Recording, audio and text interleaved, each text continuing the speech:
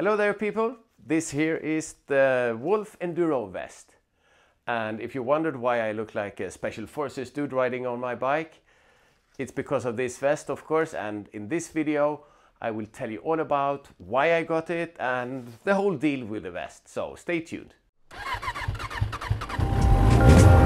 We're spending most our lives as an absolute paradise.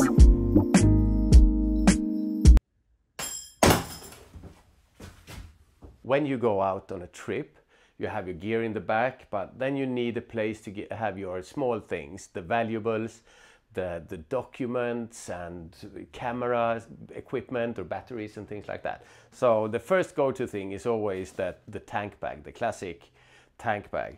And I got this for the Tenere and I put it on the tank, and it's like a steamboat chimney.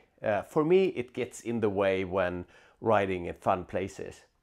So, but it's very, very convenient where you arrive at a border crossing or something and you need to have your little office there in front of you. So besides being bulky and in the way, I think it's quite tedious when I had to refill the fuel and take it off and then on again and strap the straps. And also if I want to go into the shop, this is where I keep some quite expensive stuff like cameras and all the important documents like passports and bike documents and things like that. So I would bring this with me if I leave the bike for sure. So I skipped the tank bag, so I bring a backpack instead.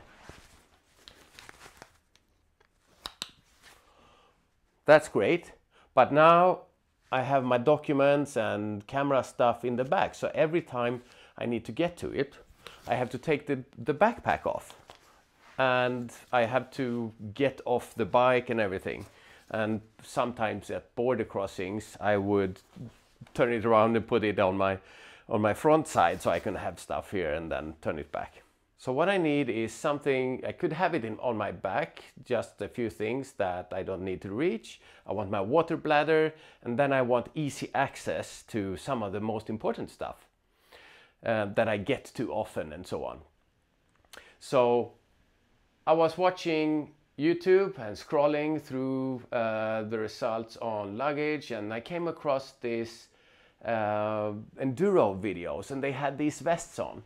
So I then found the WLF Enduro website, and they had this enduro vest, and I bought it, and so this is my review of that. I'll show you how it works. So what we have here basically is the vest. In itself, it's a sort of a carrying system where you have the shoulder straps, which are really wide and really nice to load off the weight. But you also have this waistband, which is really stretchy, and when you wear this, you don't really feel where the weight is taken up. It's sort of spread out, and you don't really notice how much you load it. So, and it's covered with this molly web, which is the, I guess, military standard for attaching whatever to backpacks and vests and everything. So you can go out to any site on the internet and just get things to add on to this vest. So when you buy it, you get 3 bags on it, 2 in the front, and I added this one. This is for my mobile phone. I got that from a site on the like that. And also you have the same size of bag in the back. And they are attached with molly webs. You can move them around if you want. A molly web here, and then we have a pouch in the back. So let's take a look at the bags. They open like this, and I keep it, in this bag I have a rag for lenses and goggles, I have earplugs, I have a small power bank for charging intercom or mobile phone, a pair of glasses, things like that. And in the other bag I keep, you can have some snacks. I have a Leatherman pressure meter, of course some Nomad stickers. So there's there's room for a lot more, and I usually when I'm out and riding, I usually have the GoPro batteries and everything here, and cables and whatnot.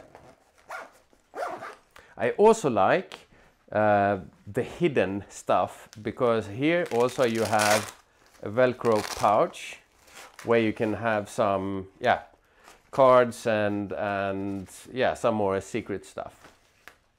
In the back, it's a bit bigger actually, this bag, so you have these straps for tools that you can bring with you. I have my tools separately on the bike at the moment, so I change a bit. And you also have a small pocket here where you can have some more stuff. So you can use it as a little tool bag, but also I usually have some, if I have a sandwich and something to drink or whatever, I can have it here. And the molly straps, I have these giant loop straps if I need to attach something. Here in the back, trail stand, little like that. So taking it on, we have 2 buckles here, 1 buckle here, like so. And it's really, really snug to the body. It's not like a backpack that is jumping around. You can do combat rolls in this. So it's, if you're going really actively and so on, it's you don't notice that you're wearing it. I have quick access to my phone, bring it up, and I added this myself, yeah. So if I want to get access to anything, I have it here, and I can also attach the cable from here to the helmet if I need to charge it. And in the back, I don't really need to access this so easily, so I get this if I take it off. Yeah, so there's still room and molly web here on the sides to add more stuff, and also here perhaps a satellite beacon SOS thing, something like that. It's really also easily adjustable, because the big buckles, the straps here, I set them generally.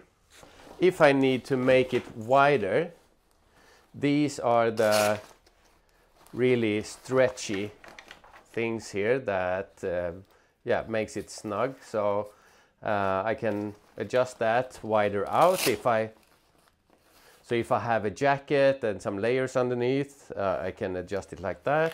Or if it's hot and I wear less clothes, I can just make it smaller like that, and it will stretch from here. Really nice. So I've been using this for a while now, and it's among the 3 things here, the tank bag and the backpack and this is the closest to the optimal solution for me. I just put it on and I know I have everything, all the organized little bits that I want to bring with me. And it's really comfy. This waistband here is quite big and it sits a little bit higher up. It's almost like a granny's bra, but it needs to be up here because it doesn't prevent movement from the knees. So that's quite optimal. So the downsides, there are possible downsides that I have yet to try out. One thing is this big waistband. If we go in really hot places like 35 plus up to 40 degrees, how will this affect ventilation? I could always make this looser, and I will have to try that. So I will bring it on the next long hot trip that we do, and that's not so far away. Also, possible downside, on a motorbike in heavy rain, this is where all the water gathers, and this is not waterproof. Making this waterproof would make it a bit more rigid, But since it's a MOLLE system, there are waterproof bags out there that you could add to have the stuff in that you want to water protect. What I do is I have Ziploc bags for what I need to keep dry, like batteries and the documents and so on, and make sure that I have them in a small waterproof bag inside it. So it is water protected with, yeah, impregnated and whatever, but in heavy rainfall, of course, it will take in moisture at least.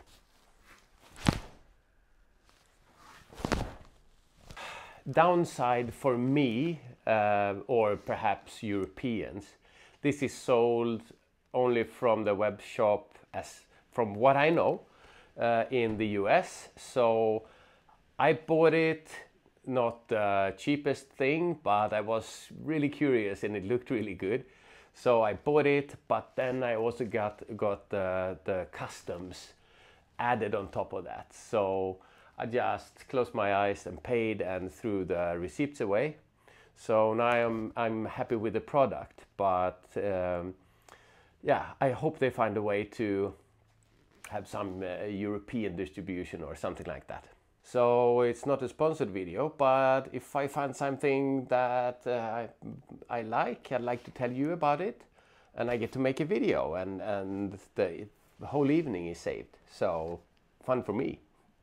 Yeah, so now I showed you my granny bra, and I hope you liked that. So stay tuned. I hope the next video will be some awesome riding somewhere in Sweden. It will be next time for sure. Yeah, see you around. Bye bye.